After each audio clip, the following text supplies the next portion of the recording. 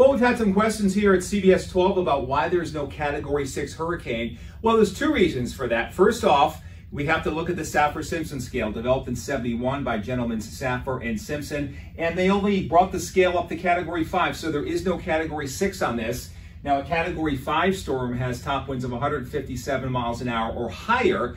And keep in mind that the Saffir Simpson Scale was designed to talk about the weather's impact on buildings, on man-made structures. And once you get over 157, there's extensive damages to homes. Likely a lot of homes are destroyed, trees and power lines are destroyed, and power outages could last many weeks. So the bottom line is, there's a few buildings that can withstand winds this high, but most cannot. And once you get up to 160, whether it's 170, 180, or 190, going up to perhaps that proverbial Category 6, the buildings are going to be destroyed anyway. So the developers of the Saffir Simpson Scale thought that there really was no reason to go above Category 5.